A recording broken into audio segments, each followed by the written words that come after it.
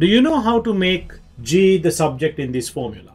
I have seen this in previous GCSE papers as a maths question. Please pause the video and give it a try.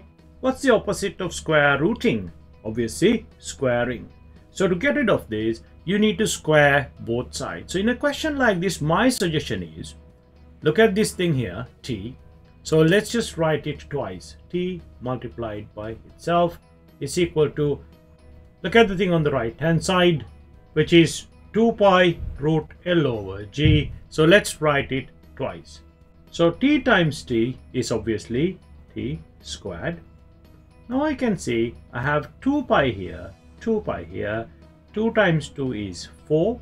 Pi times pi is pi squared. Now we have this root L over G times by root L over G.